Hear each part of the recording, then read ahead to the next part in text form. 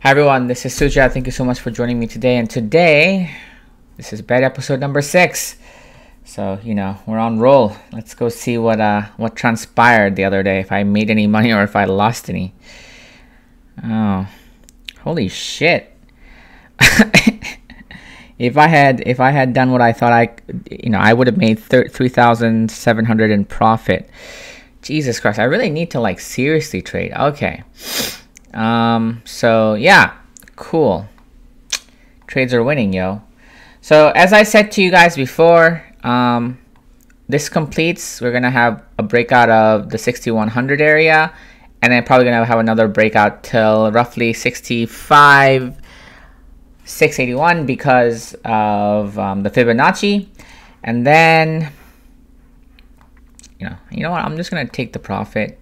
Just close this trade here.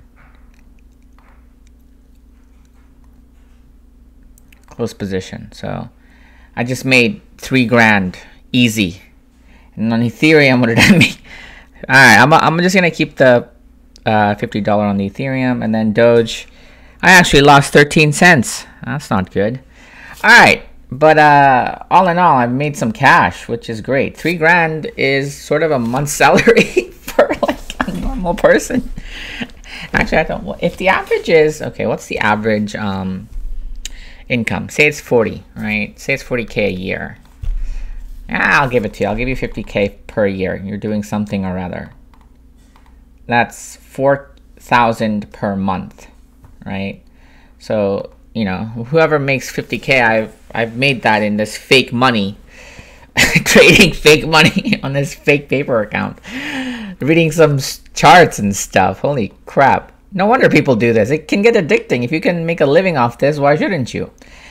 But obviously day trading is dangerous because, if you don't know what you're doing, you're going to lose your money. So, I think I did one of the cardinal sins of trading here, which is closing your position too early. Oh, well, can't help it. So let's see, it's going back up. And I told you we're going to hit this area. We're probably going to come back down again to roughly 62,000-ish.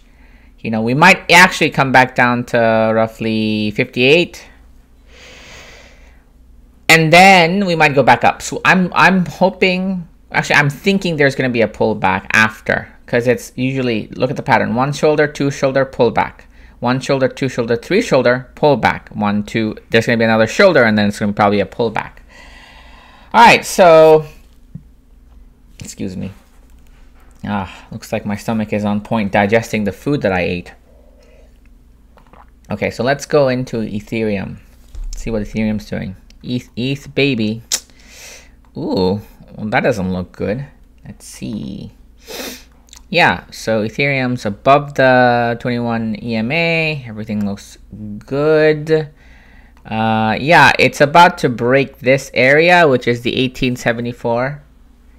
0.95. Once that breaks, it's probably going to go another push upward, and then yeah, this doesn't seem to be stopping. I'm not seeing a pullback yet, which is odd. Maybe it's going to cross to the 2000 area and then come back down sharply and probably test back up to the 2000 area again.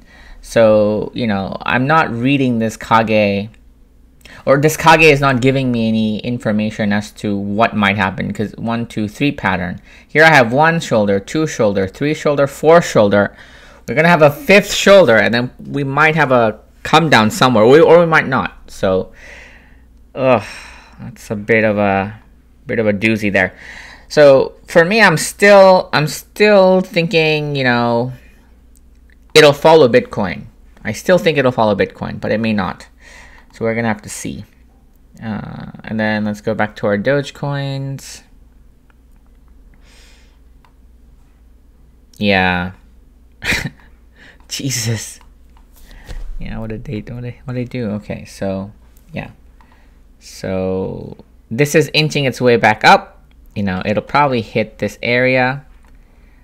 This area is the test, and then it'll probably go back up again. So as you can see, it might actually come back down to 0.04664655 and then go back up.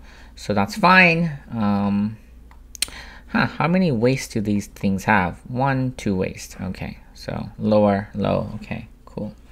I'm gonna go back to Bitcoin here, and I'm just gonna check something real quick with the Kage chart. So how many wastes? So if Bitcoin's in a downturn, like in this area right here from Jan 2018 to basically May 2019, then you see this 1, 2 shoulder pattern. If it's in an upturn, it seems to be just one. Sorry, not a shoulder. These are waste. These wastes seem to be only one during the up cycle, meaning the macro cycle, the up cycle. You know what I mean? The bull market, the bull cycle. There we go. See, I know the words. I know all the best words. Huge vocabulary. Okay. So that might be a pattern. It might come down, have one of these little waistlines, and then go back up. If it's in a downturn, then I'm expecting 2 waistlines. But since this is in an upturn, it's only going to be 1, just based on this pattern alone. Again, this is a sample size of 1. It's probably not a good idea just to trade on this, but I'm new and I can make mistakes, you know, for the time being when I'm paper trading. But would I trade this with real money? Yeah, that remains to be seen. So that's where I'm at. That's where my analysis is at. Thank you so much for watching. I'll see you guys in the next one. Link, comment, subscribe, or rather, not link. Yeah, actually link. Comment, subscribe, and like, right? Enjoy the show. Bitcoin's on the up, you know. I need to title this something. It's like, yeah, I'll just put Bitcoin on the up. So that'll be that. So see you guys around. See you on the next one. Bye.